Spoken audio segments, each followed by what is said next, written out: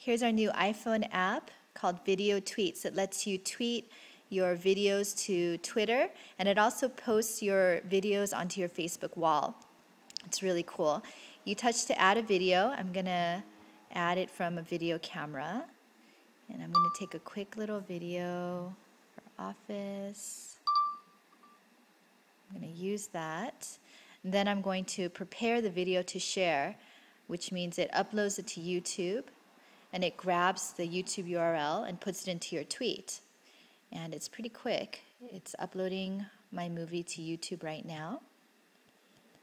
And it should be done any moment. Boom, upload successful. Great.